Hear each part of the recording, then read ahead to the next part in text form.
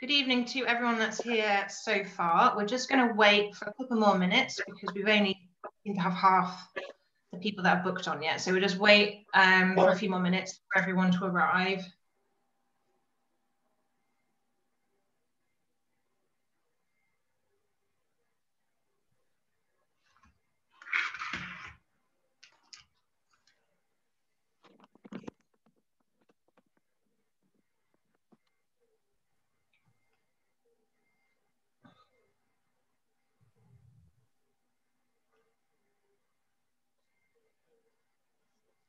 Oh.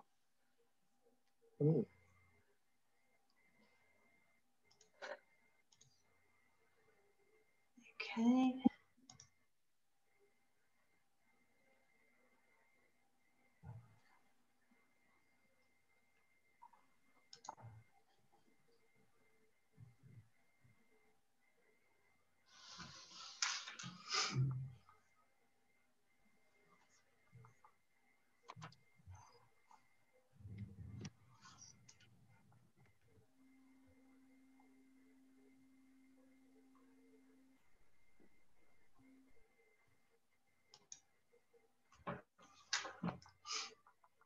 Okay, we'll just give it a couple more minutes.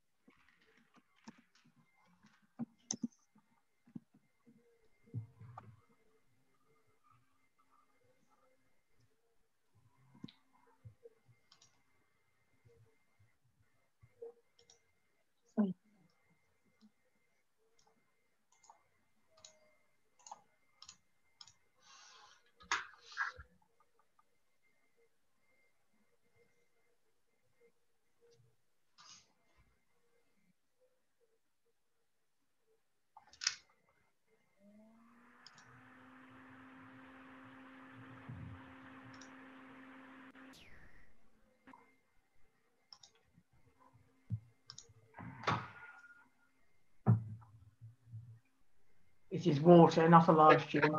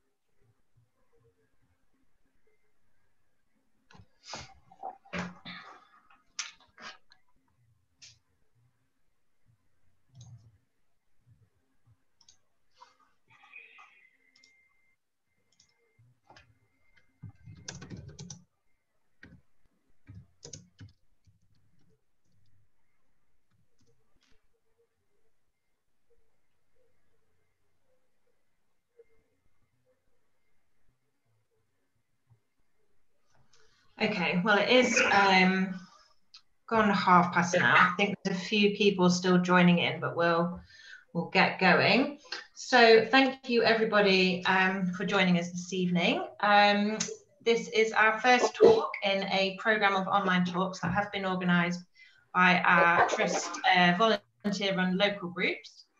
My name is Harriet and I work for the Leicestershire and Rutland Wildlife Trust, and it's a pleasure to have you all here this evening. So I'm just going to go through a couple of sort of housekeeping bits before we get going. So everybody's video will remain off throughout the talk and you'll be muted. This is just to make it a bit easier for Julia's video and ensure there's no feedback or anything like that. If you have any questions throughout the talk, if you just pop them in the Q&A box at the bottom of the page, and then at the end of the talk, we'll go through as many as we have time for. So we'll leave about 10-15 minutes at the end for some questions. Okay, so I'll now pass over to Frank, who's from our Oadby and Wigston local group, who've organised the talk this evening. Okay, Frank. Well, hello. Isn't it great that we can all meet this way? I'm Frank, Event Secretary for Oby and Wigston Local Group, as Harriet just mentioned. And I'm really excited to be able to introduce our speaker for the first of what looks set to be a terrific season of illustrated wildlife talks, making up for our inability to meet in our usual venues. Sorry that some have been disappointed. We had 100 people registered to see this. I hope the rest are just having just on their way in.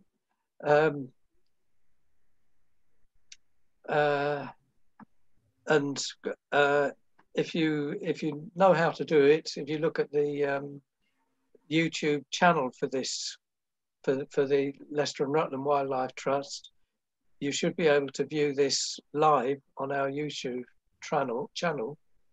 And it'll be recorded and shown afterwards, available afterwards as well.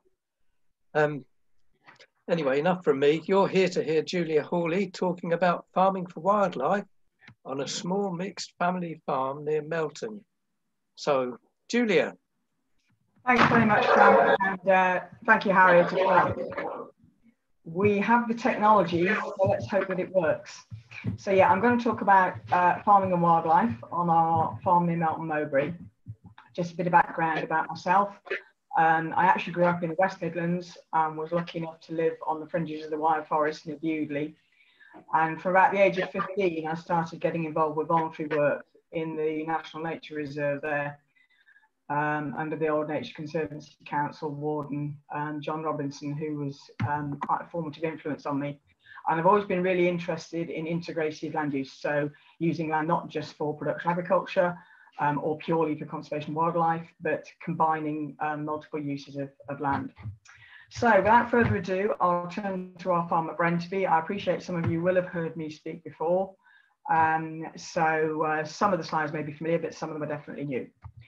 So we farm in the tiny little hamlet of Brentingby, and it's about 270 acres in total, which isn't particularly big by today's standards. Brentingby, as I said, is a tiny little place with our farmhouse, what used to be a little chapelry next door, which is now a converted church, and then just a little cluster of houses and a few other farms. Of our 270 acres, just under 2/3 is permanent pasture, and you can see we've got some quite spectacular, good old-fashioned Leicestershire rig and furrow on a lot of our land, which hasn't been improved. It was originally, in medieval times, plough land, and it was ploughed with medieval plough, which is what formed those beautiful reverse S shapes with a single furrow oxen plough. And then at some point, probably around the time of the Black Death, it was grassed down and it's never been ploughed since. And of course, much of the heavy land across the East Midlands, Leicestershire, Northamptonshire, parts of Nottinghamshire, were covered in this sort of agriculture until World War II. And then during World War II, a lot of it was then ploughed out and converted to crop production in the Plough for Victory campaign to stop the country from starving. And then some of it since then has also been lost. Like I say, we've got almost 2/3 of the farm still in this lovely rig and furrow. We have the River Eye running through the farm, not to be confused with Eye Brook, which is down in the southeast of the county. And the River Eye becomes the River Ree because it runs through Melton Mowbray, and it is a triple SI on the stretch that runs through our ground. So this is a site of special scientific interest, and it was designated largely because of the range of flora that live within the river. With so much permanent pasture, obviously we need livestock to graze it, and we have a small herd of, small flock of commercial sheep. A lot of the permanent pasture is away from the farm buildings. We have a long, thin farm, so it's too far away from the farm buildings for our milking herd to access on a daily basis. So we have sheep down there, and in the summertime, some of our young stock and dry cows that aren't in milk actually go down onto the river grazing. Until this year, we had a small area of apple land. I mentioned that not all the farms in permanent pasture. We have about 100 acres that is cultivated, either used to grow intensive grassland, or we used to grow about 25 acres of cereals, usually winter wheat. I'm sure you're all aware that last autumn was spectacularly wet. It started raining on the 22nd of September, which I remember clearly, A, because it's my birthday, and B, because it was the harvest festival in our local church, which has a leaky roof because metal thieves had visited, and our community harvest lunch was ruined by water coming through the roof on the 22nd of September. And then it hardly stopped raining all autumn, so in common with many farms across Leicestershire, we didn't actually manage to get any autumn crops sown. On our land, our heavy land, it's quite difficult to sow spring crops successfully, so we actually put the whole farm down to grass for the first time this year. But that does actually have implications for the wildlife on the farm as well. And I stated that we have some intensively managed grassland. So our main enterprise is a herd of about 90 black and white Holstein Friesian cows. We produce milk, blood, salt and dairy. And the modern grassland is there primarily to provide the winter silage for our cows to eat in wintertime. In the summer, they are grazed, and as you can see in this picture, it's not actually pure ryegrass, it's a mix with white clover. So white clover obviously has the benefits of fixing nitrogen, or the bacteria in the root nodules fix nitrogen for us, which reduces the need for artificial fertilizers. It's actually really nutritious in its own right, and of course it's fantastic for pollinators. That time of year the photo was taken, which was sort of late July. When you walk through a sward like that with so many white clover flowers on it, it's literally buzzing with bees, which is greatly appreciated by our local beekeepers. Clover also has the benefits of being quite good in quite high levels of trace elements as well. But as I mentioned, those grasses are primarily advantage for the cows to eat in winter. So they're usually mown in late May, weather dependent, and then again in early July, and then again in the autumn, and hopefully that provides us with most of the winter fodder requirement for the cows. But around any of the fields that we do farm intensively, we have a buffer of rough grassland. In places this is relatively wide, so in this picture you can see we're actually next to a stream, which is where the trees are, and there is a slight slope in the ground rising up to the left.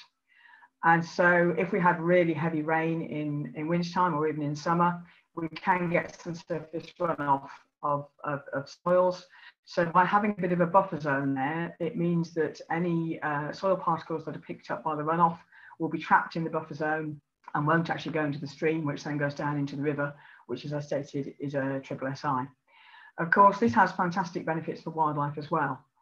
So these rough margins, then we didn't actually sow them. They're just a self-regenerated mix of wild grass. As you can see, there's quite a lot of sticky cockroach in there. Full of invertebrates, you get lots of beetles and things in the bottom. Of course, they're very good for small mammals. So we get all sorts of voles and mice in them, which in turn provides food for our birds of prey.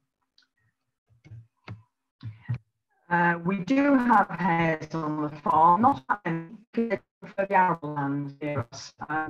Some of our adjacent neighbours have got largely arable farms and there are lots of hares on them. But we do have a few around the farm, and again, they like some areas of long grass, either in the margins or sometimes we find them in the hay meadows, where they can squat down, and they really do sit tight. Occasionally I've almost trodden on them when I've been walking around.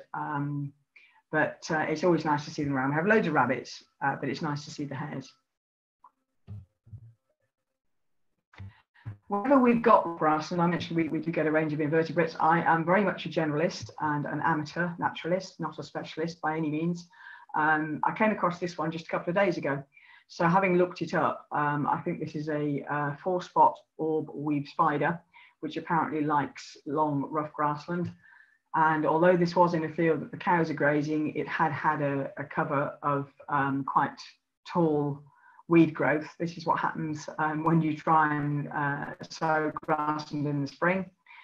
you tend to get a different flush of weeds to autumn sown grassland. So we'd actually mown the grass with a lot of weeds in it, and the cows were then picking over the mowings. And when we moved the electric fence, I went to pick this one up and found this beauty on it. I think it's extremely attractive. And I mentioned earlier that because we have lots of small mammals around and plenty of beetles, then we do get a range of different predatory birds. So we're always pleased to see breeding barn owls on the farm.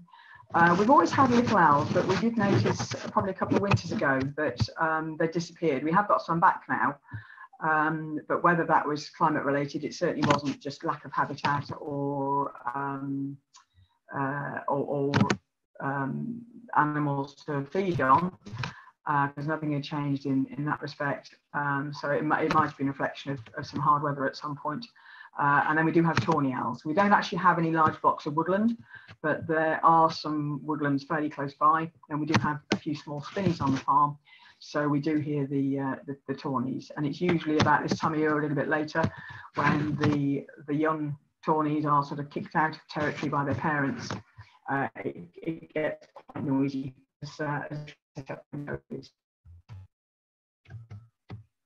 and again, because we have areas of long grass and we have lots of different areas of water, we've got several small ponds as well as the river, then we do get grass snakes. For several years, I'd seen the grass snake eggs and I'd seen cast skins, and I'd seen them slithering away or heard them slithering away in the long grassland, but I've never managed to get a photo. And then a few years ago, on a hot sunny afternoon, just after a heavy shower of rain, I opened the kitchen door and found this under the porch staring at me, which did make me slam the door quite quickly, just as an instinctive reaction. But then just thought, oh, it's only a grass snake. But at least I was able to go and get my camera and at last get my picture of a grass snake. But it's a reflection really the fact that we are busy farming most of the time. We are a working commercial farm. This is our income. This is our livelihood. Livestock in particular tend to dictate the timetable because the livestock always come first. So unfortunately, I don't have as much time as I'd like to actually walk around the fields, go bird watching, go nature spotting in the habitats that we created. So it's quite nice when they literally come to the doorstep. Not excessively tidy. For those of you that have gardens, this is one of the things that can make a great big difference to the amount of wildlife coming to your farm, is have a little area of wilderness, of untamed natural vegetation. I appreciate it might not be as big as this. This is literally just a great big clump of brambles on quite a small steep bank in the main cow grazing field, and there's a few hawthorns in the background. And this is one of my easiest to access blackberry patches. And I know some people say, oh, you shouldn't pick the blackberries, leave them for the birds. I can assure you this is over 12 foot high. I am only 5'6". So there are plenty of blackberries at the top of the birds. And this is just one of many patches around the farm. We do get quite a lot of blackberries on the hedges as well, because we don't trim our hedges every year. So it will vary around the farm where they are, but there are blackberry patches actually in the hedges, as well as this, which is actually in a field. So I had my first blackberry and apple crumble about 2 weeks ago. And because we've got little areas of wilderness and lots of rough, untended areas, then for probably the last 4 or 5 years, we've seen hedgehogs. And this year we were really, really pleased to see some hoglets as well. Unfortunately, we did notice that, first of all, the adult that we've been feeding every day or every evening with cat food outside the kitchen door disappeared. And then about a week later, the hoglets disappeared. And I did actually find some hedgehog skins. So they had been unfortunately predated. And we haven't actually seen any hedgehogs since. Hopefully we will get them back again, because we're certainly providing a habitat. We managed the farm with the help of a taxpayer-funded scheme, which is administered through DEFRA, the government department.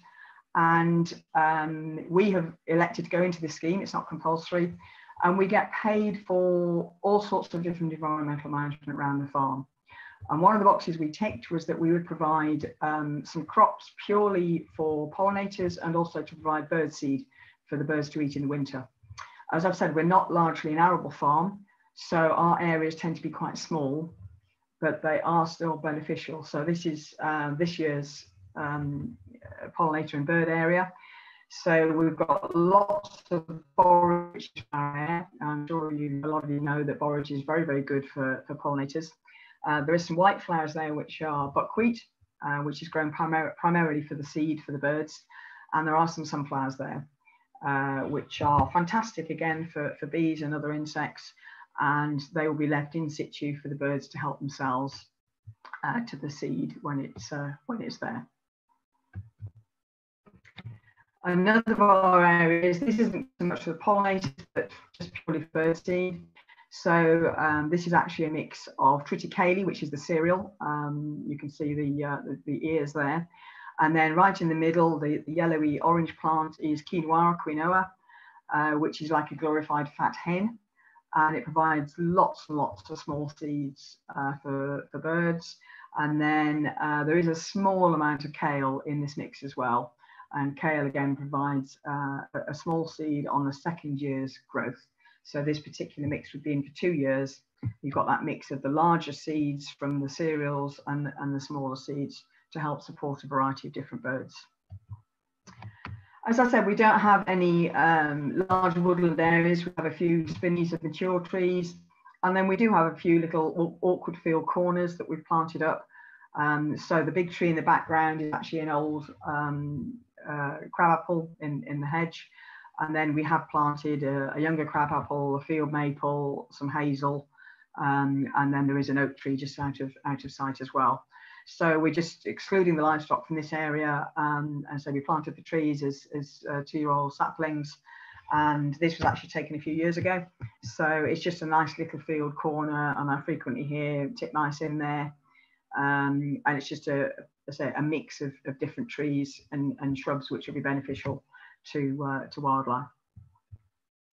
So we do get a wide range of birds across the farm because we provide so many different habitats. We have big open grassland areas, we have cereals, we have the long tussocky grass, which will obviously have seeds on anyway, things like the cocksfoot seed. We have very old, well-established hedges. We have wetland. So by having such a wide variety of habitat and old buildings as well, which provide nesting sites for things like tree sparrows, and we always get pied wagtails in the buildings as well. This is actually, so we get house sparrows in the buildings. This is actually a tree sparrow.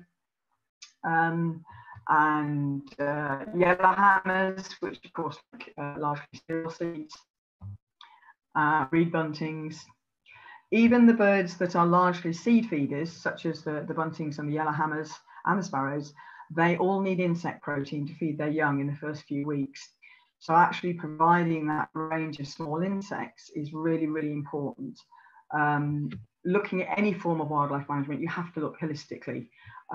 It's no good just putting out seed for the birds. Yes, they do have a hunger gap. A lot of farmland birds their populations have dropped because they're literally starving in the winter. But if you haven't got the insects there to help feed the young, then you're never going to get enough population coming through to need the food in the winter. I mentioned we have the River Eye and our otters going up and down the river. Unfortunately, I haven't got a photo of an otter. These are some paw print, and we do see sprints as well. The droppings on a little, either on a rock or a little mound of mud that they've created to put their droppings on as a territorial marker. And often in the sprints, you can see fish scales, which show that they're thriving in feeding from the river. One of the features that's listed in the SSSI listing is the white-legged damselfly. So when the river was designated to SSSI in the 1980s, it was the northernmost limit of this very pretty little damselfly, which comes out largely from late May through to late June. And although they do go further north now, the numbers on the River Eye are still quite spectacular.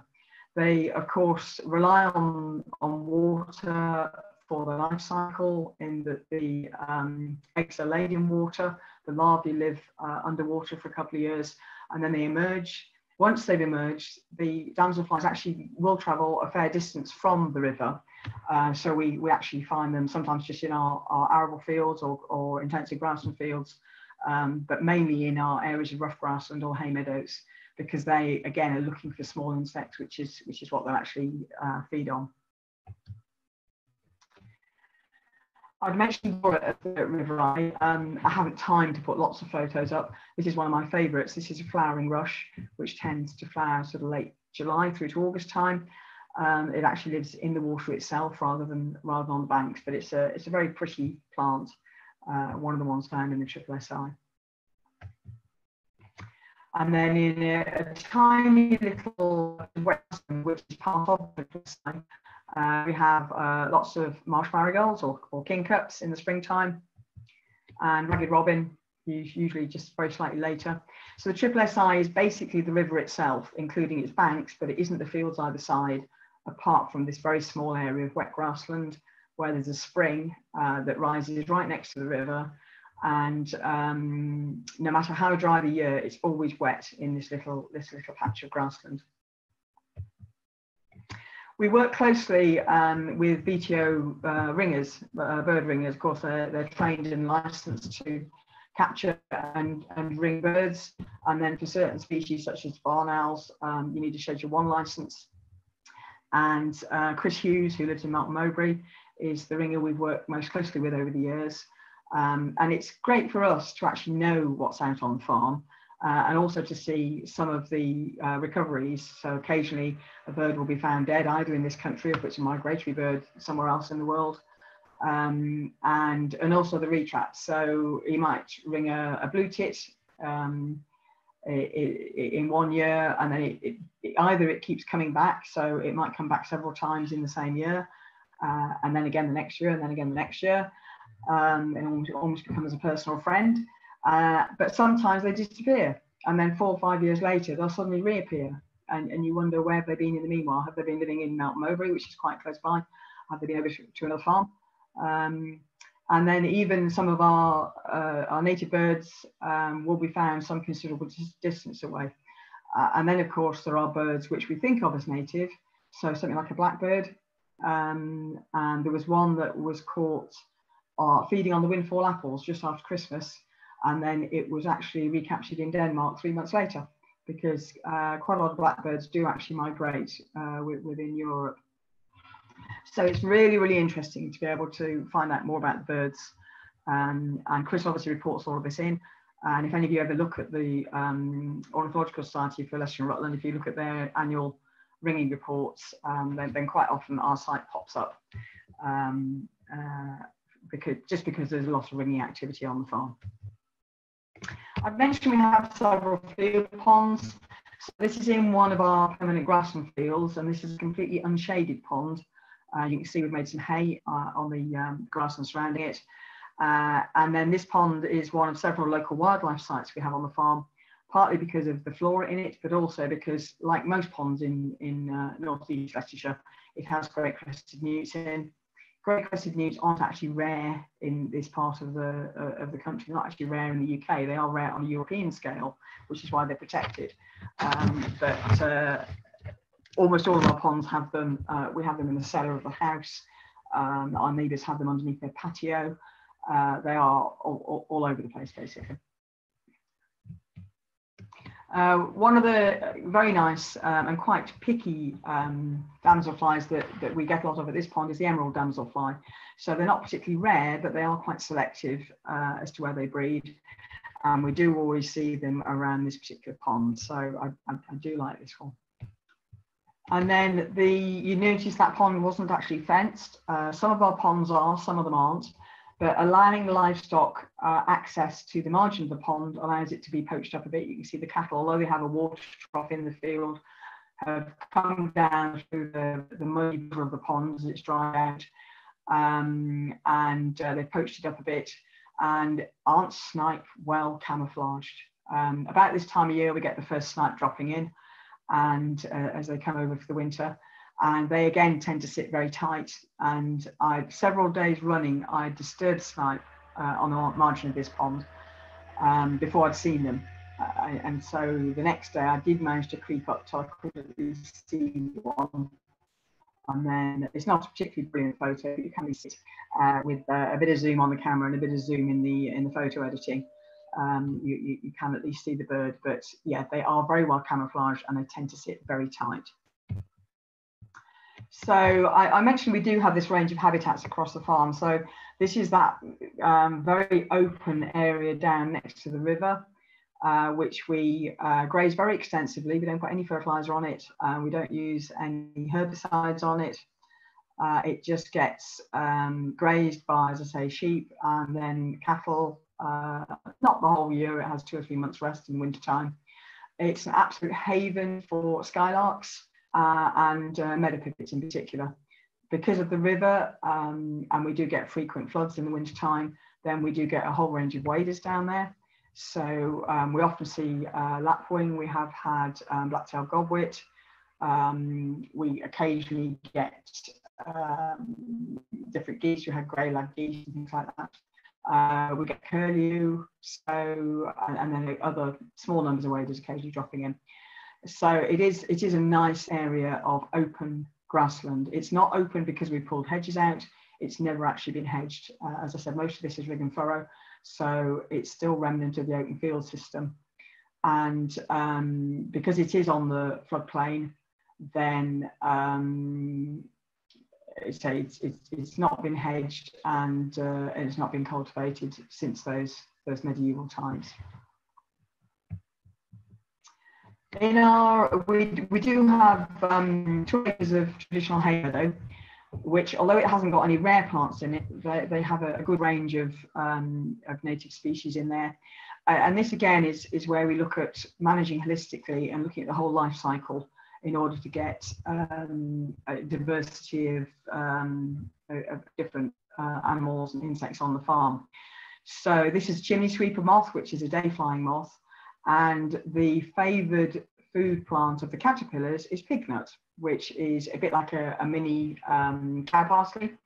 So it grows in the hay meadows, and because we have pignut, we have chimney sweeper moths. So in order to attract certain species, you need to know what the requirements are. In the case of insects, not only for adults but also for the larval stages as well.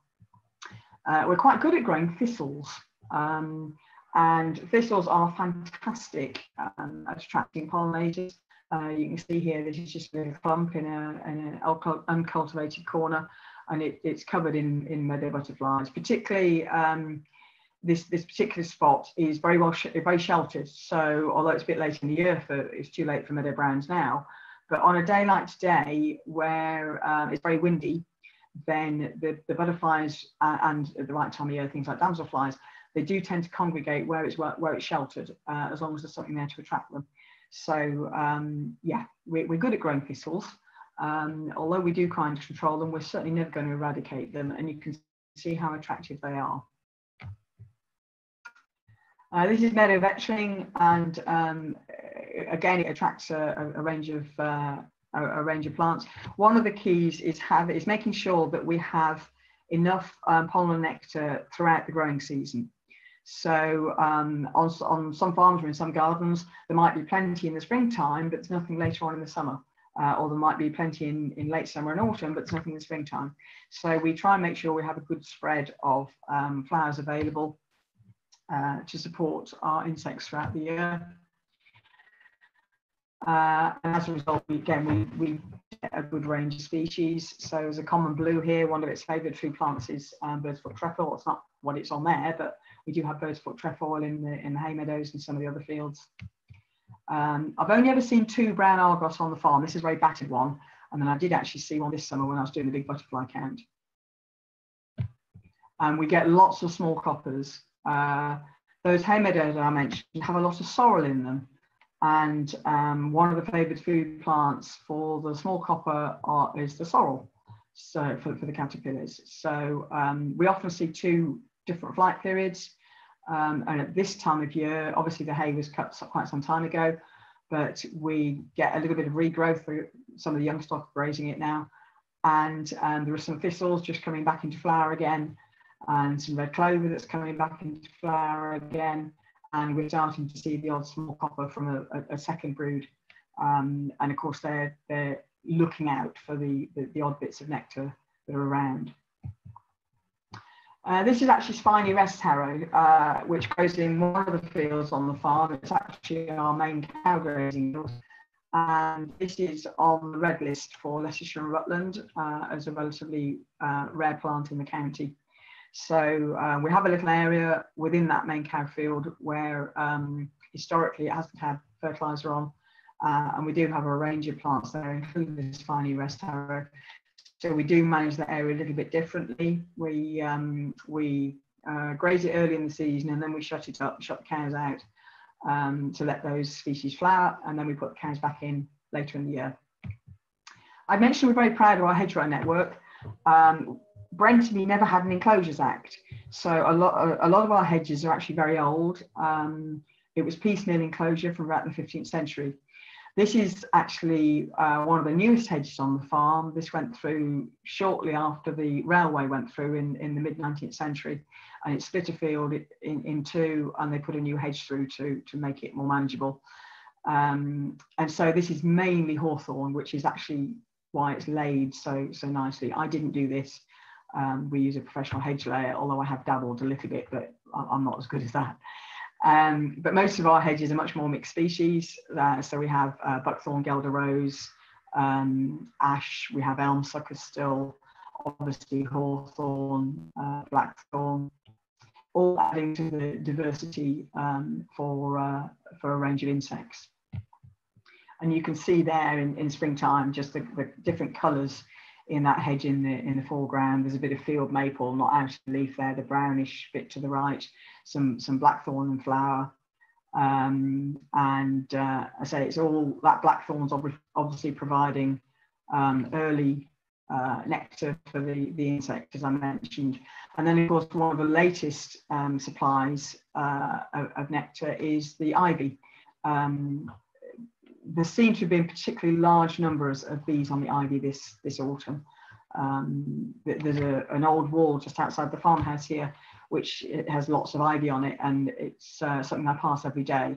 And again, it's a nice sheltered little spot where it catches the afternoon sun, and it's been absolutely covered in bees until today when it was windy and cold. And we do manage our hedges to help provide a supply of nectar. So we don't cut every hedge every year. If you cut hawthorn every year, then you'll get very little blossom and of course, subsequently very little berries for birds. So by cutting our hedges on a 2 or 3 year cycle and rotating that around the farm, there's always somewhere where there is some flower, and then of course, as long as it doesn't get frosted before it's been fertilized, then we'll get a good show of berries to help feed the birds in the winter time. We do have bullfinches. You can see here the ring has been at work. A couple of lovely male bullfinches there. And I think one of the reasons we do have good populations of bullfinches is because we do provide a lot of that mature hawthorn and hawthorn in the hedges, because they like eating the buds, and I suspect the berries in the wintertime as well. You see plenty. It's a really, really good year this year for most fruits actually. Our apple trees have been absolutely smothered, and as you can see, the berries in the hedges are quite spectacular as well. And of course, this time of year we start getting the winter thrushes. I haven't actually heard any here yet, although they have been sighted around different parts of the country so far. But we get lots of redwing and fieldfare. Again, the ring is obviously holding this one. And as well as seeking out the berries, then of course they do feed on invertebrates. So with all our areas of grassland and the livestock on the fields, then most of the time they're actually, as long as the ground isn't frozen hard or under snow, they are actually feeding on the grassland. We get great flocks of them flying off. You hear that wonderful chack, chack, chack of the fieldfares, or you hear the seep, seep of the redwing. Sometimes you hear them flying over at night. and as I say, they're mainly feeding on the ground. But then, particularly when we get a spell of hard weather, then that's when they'll really go for the berries that hopefully we provided for them in the hedges. So you can see them there feeding on a slightly frosted ground, but not too frosty, so they can still get their beaks into the ground. We tend to leave rotting trees in situ unless they're a public danger. So this is a very old willow, and you can see there's a nice sort of fungi on there, and of course there'll be loads of different insects within the trunk. Even when they drop their branches, again, as long as it's not in the way or it's not not creating a gap in a fence line so the cattle could get out, then we tend to leave the wood in situ. We might take a little bit for firewood, but most of it is left there, which is of course what's needed for a whole range of different insects. Again, we've normally had lots of great spotted woodpeckers around. We don't get lesser spotted, but we normally have lots of great spotted woodpeckers. But in the last couple of years, they seem to have disappeared. I don't know. I haven't looked into whether this is a national trend or whether they've just died out and they'll be back again soon. We also have green woodpeckers, which like feeding on the meadow ants, which are often characteristic of unploughed grassland. One of the things we've noticed is that where there are cattle in the field, the meadow ants never have a chance to make large anthills. Anywhere where we've fenced off, so perhaps next to a stream so the cattle can't go in the stream, the anthills will start to develop. I just assume that it's the trampling of the cattle prevents them from raising a large anthill, because they're obviously there. Because I say, as soon as we fence it off, then we'll get them, and then we'll get the green woodpeckers, which are quite elusive, usually very distinctive call, so we know they're around, but very hard to get a photo of. And I'd say I just don't have time. We do have traditional farm buildings. Because we're largely a dairy farm, we have muck and we have mud, and so we have loads of swallows. Those of you that heard me speak before know that I love seeing our swallows around in the summer. There were some quite late broods this year. The last one's only left probably about a week ago, taking advantage of that nice late summer that we had. And we love seeing them around. The first ones normally arrive about this time we let the cows out, at the end of March, beginning of April. And then they are our sort of background music in the farmyard for the whole summer. We see them swooping low around the cows' hooves. Obviously, if the cattle go through the fields, they're disturbing insects, swooping over the ponds and dive bombing us or the cats as they go around the yard. Julia, I hate to interrupt. Julia, can you hear me? That's okay, I'm coming to the end. Yes, I hate to interrupt, but about 5 minutes, is that all right? That's fine, yeah, I've just got 2 or 3 slides out. So what does the future hold? We are coming to the end of now 20 years of environmental management, which has been very rewarding, but we have applied for the next scheme. We haven't heard yet if we've been accepted, but we are becoming a little jaded in that these funded schemes, they are very prescriptive. So you get tired of, oh, the weather's fantastic, it's the 12th of July, we could really do with cutting the hay, but we're not allowed to cut it until the 15th of July. And you might think, oh, well, I can get away with it. But then you realise that the Google Earth photo for that year was taken literally the day you cut the hay, so the evidence is there that you cut it. So that sort of thing, the stress sometimes of trying to manage to prescriptions rather than managing with nature can be quite difficult. And then some of you may be aware that the Melton Mowbray is having a loosely called the bypass. It's actually a distributor road coming through to the north and east of Melton Mowbray. A lot of survey work's been done as part of this. This was actually, this is down next to the river, and this was looking at what's below the surface, partly because they're actually going to reroute part of River ISSI. Very interesting, but it will affect our farming operations. So all that river land put into the next environmental scheme, because in effect we're losing control of it for several years, and it will be disturbing any habitat that we might try and manage.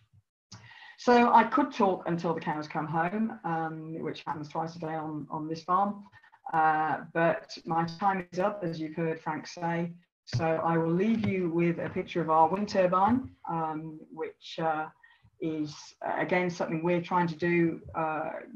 It reduces our reliance on fossil fuels to run our farming business, and we also export to the grid as part of hopefully ensuring that our farm remains sustainable in all ways for the future. So that's the end of my talk. Thank you very much for listening. I'm amazed my internet connection hasn't dropped out.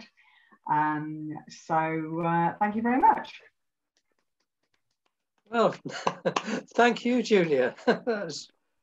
What an amazing, diverse farm. I looked on your website and I see that you've got all that in just over a square kilometre. Is that right?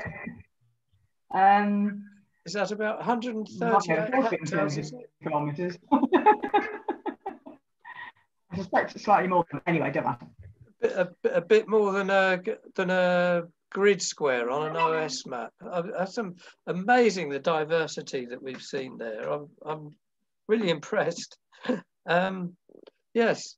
So shall I hand over to you, Harriet, to go through some questions? Yes, there's a couple of questions. I don't know if you can see them also, Julia. So there's one from David, and he says, congratulations, Julia. What do you think are the barriers that prevents more farmers adopting the same approach? I think there has to be a passion. As I said, it's something I've been very keen on since my younger days. Funding is an issue. Yes, we've managed to tap into the funding. These schemes are competitive. So even all the farmers that might want to do this work, you can't do it, unless you're very, very wealthy, you can't do it for free. As anybody involved in the running of the Wildlife Trust knows, then most managing land for nature doesn't happen for nothing. You've got paid wardens, you rely on volunteers, you've got materials that need buying, you have machinery that needs buying. Most farmers can't do this sort of work for free, and these schemes are competitive. So more farmers apply, as I said, and we've applied for the next scheme, but we don't know if we'll get in or not. So that is part of the issue. It is actually funding. And then partly there is an awful lot of, quote, red tape involved. I mean, I just mentioned the cutting date on the hay meadows. Yes, we can get permission to cut it earlier, but we have to get that written permission. If we get an inspection and we've cut our hay meadow 2 weeks early and we haven't had permission, we can lose payments on it. So there is a lot of hassle factor. Brilliant. Okay. Bruce is asking, do you have grey partridge? We don't. Again, they probably prefer arable land.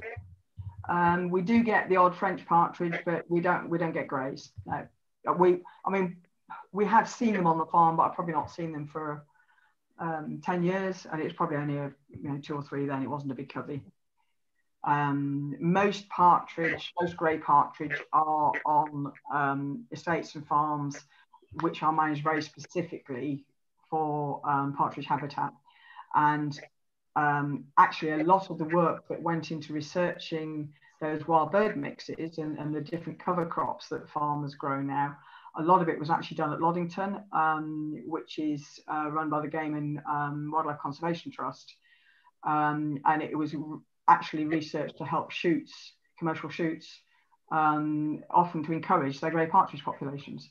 But it's now sort of focusing a lot on the conservation work and gets a lot of funding to research conservation work. But that has been taken up by a lot of these options that are paid for under the management schemes, is based on what they found actually works through work that was done at Loddington.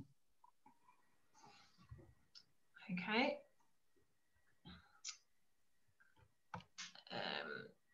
Okay, David Duckett is asking, Do you know how many species of birds have been recorded on your farm? I think it's 104. I forgot to check before the talk. But obviously, when I first sort of started making a list, I think we were in the 80s, and then I've been adding to it over the years. We have benefited from having various specialist groups visit. So there was one day when I can't remember which group it was, but there were some keen bird watchers in the group, and they spotted a peregrine falcon, which I hadn't spotted. You know, I probably wouldn't have spotted before. So that was another one to add to the list. And then obviously things like red kite are quite common now. But I remember being asked by one group, have you seen any red kite over the farm yet? And I hadn't. I'd seen them a few miles away. And then literally the day after that walk, I spotted the first red kite over the farm. And again, the bird ringers are really helpful. So I know because of their expertise, and Chris in particular is a very, very experienced ringer, and he does a lot of training, that we do have marsh and willow tit on the farm, which is a pretty good one or two to tick, really. So yeah, currently I think it's 104. Wow, it's amazing. Okay, Angela is asking, do you have an open day at the farm?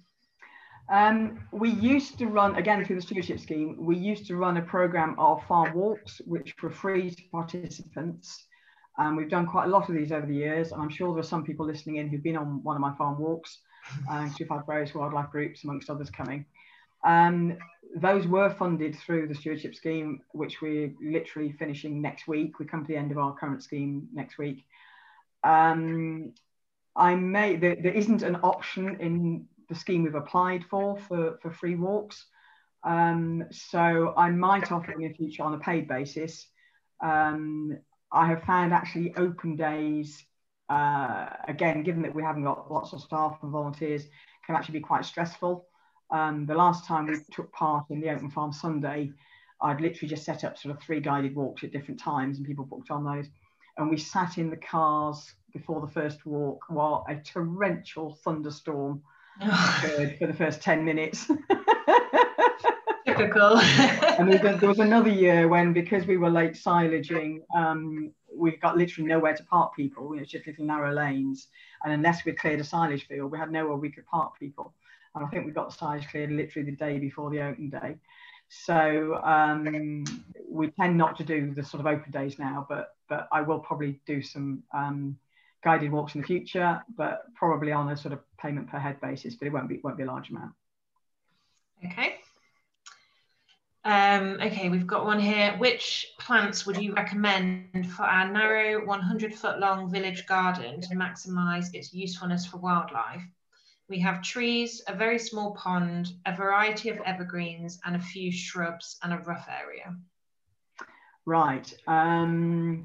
We've got a really good mix already by the sound of it, particularly because one of the things people sometimes ask me is what one feature should I add, and a pond is what I normally say for that. We've got that.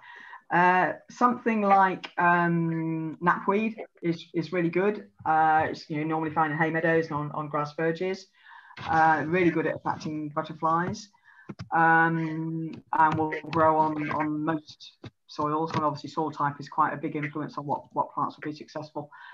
If anywhere on your trees you've got some ivy, then again that's fantastic, as I've mentioned, for late summer in particular, as well as providing somewhere for birds to shelter.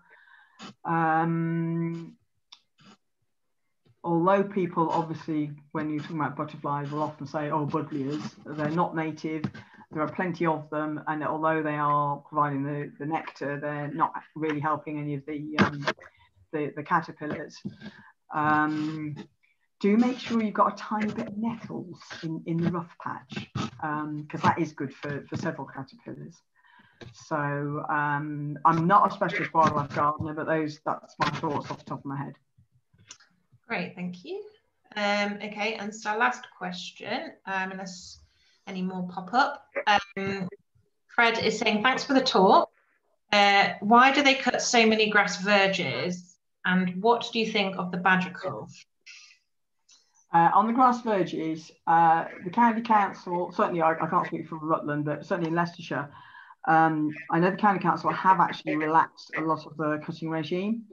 So contractors now, I think they do one in the spring, one later summer, which I know can be the critical one for wildlife, but often it is essential for visibility. I know on our junction onto the main road, if that verge isn't cut, then we cannot see what's coming, basically.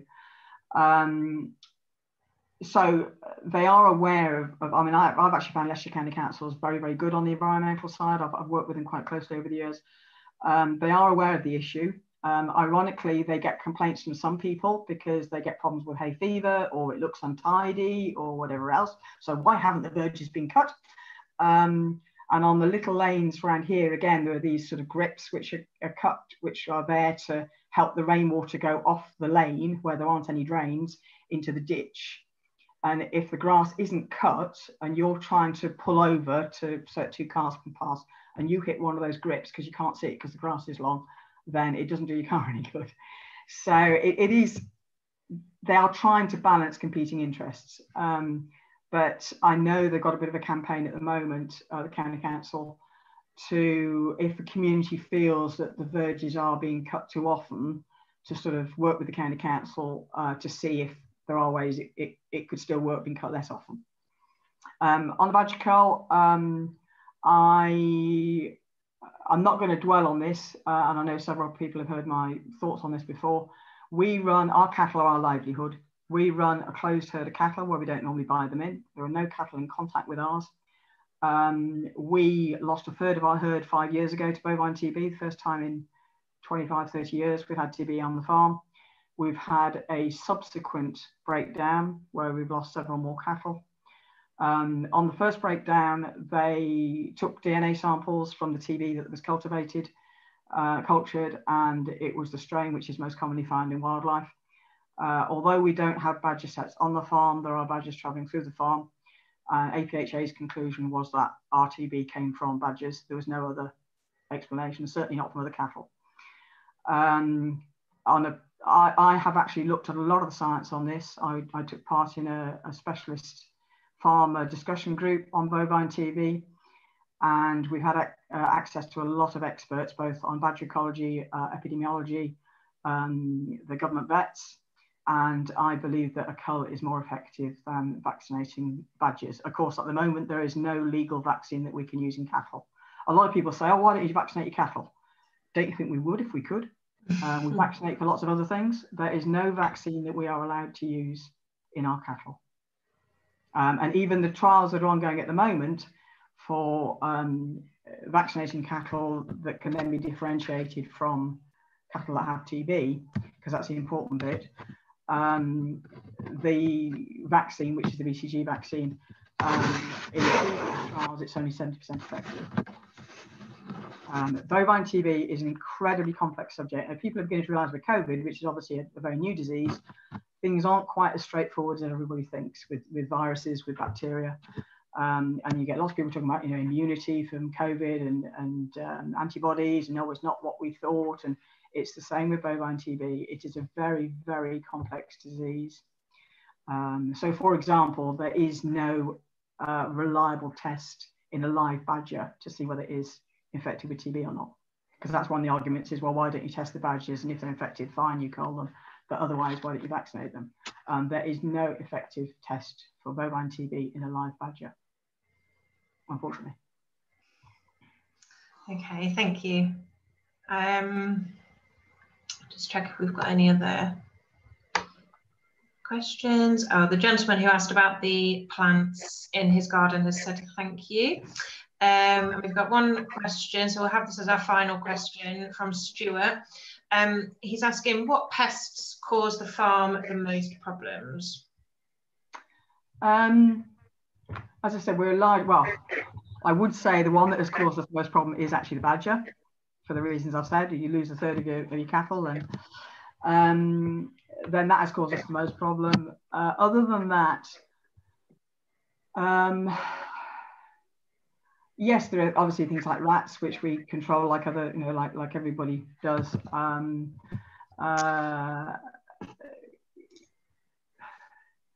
Depends where you take pests. Yes, there are viruses, there are diseases, there are bacteria that again, sometimes we vaccinate against, sometimes we can't, and they might cause welfare problems in cattle or whatever.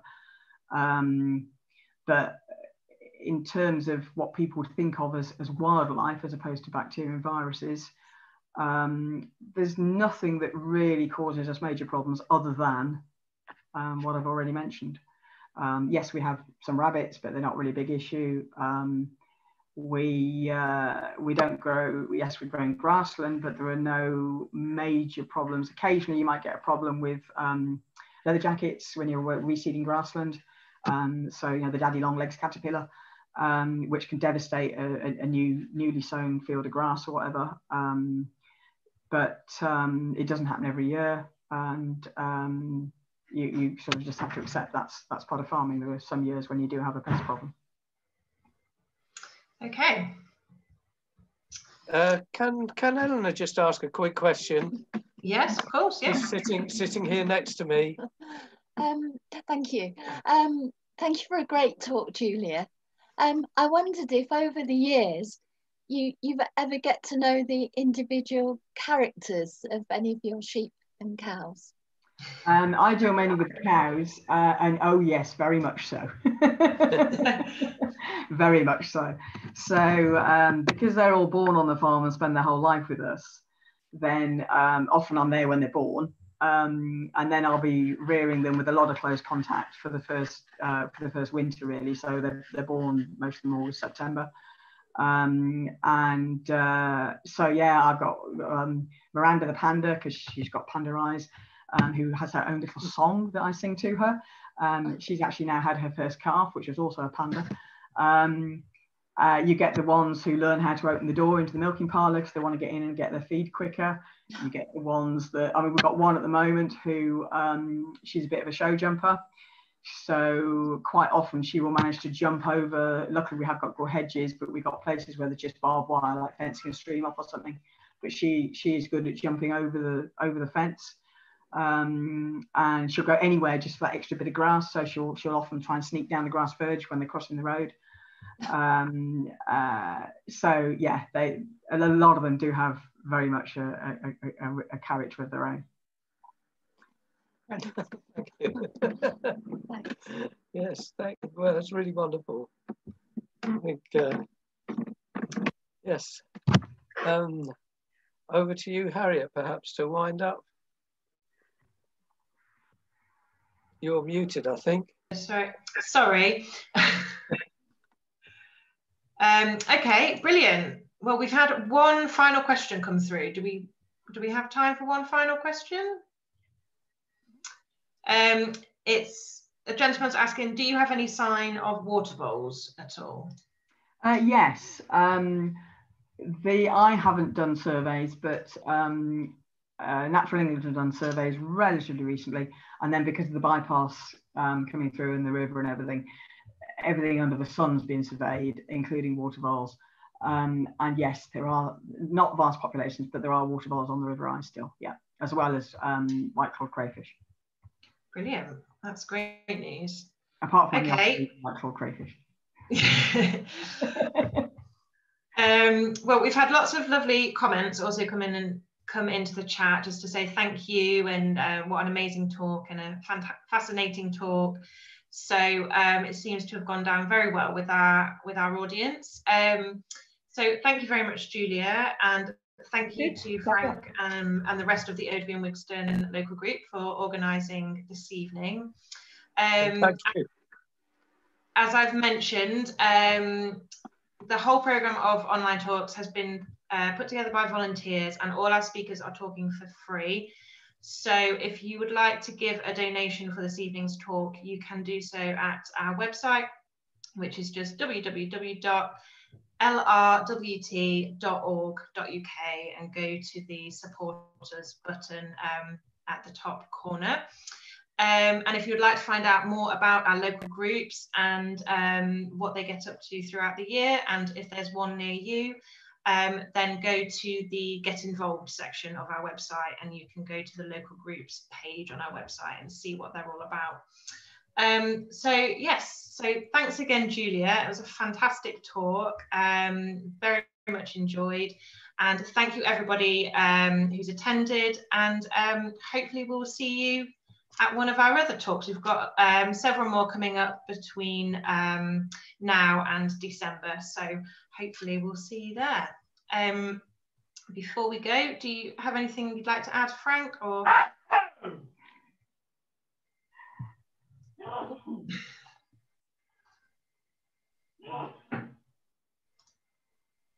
oh, there we go. yes. Sorry. Yes, I just quickly switched on the YouTube and saw this on the YouTube channel. So I didn't realise how straightforward it was going to be for people to do that. So I'll perhaps, well, we need to make sure people know if they don't manage to get a booking, they need to know how to do that. But yeah, thank you, Julia. Thank you, Harriet. And thank you, everyone who came along. Brilliant. Thank you very much. Thank you very much.